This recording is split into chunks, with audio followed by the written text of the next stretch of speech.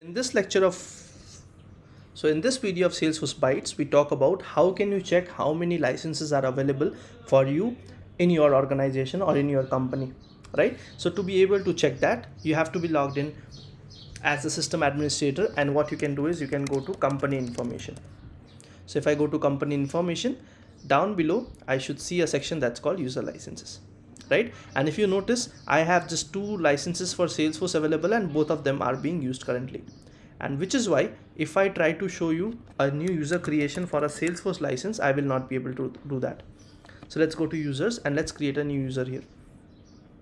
So here, if I try to choose the Salesforce license, I don't have it available. What I have available at best is the Salesforce platform license. Why is that available? Because there might be licenses available for the Salesforce platform. So if I go to company information and try to verify that, I see that for the Salesforce platform, I still have 1 license available, right? That's how you can check licenses and their availability, current availability in your company or in your org right now. Thank you.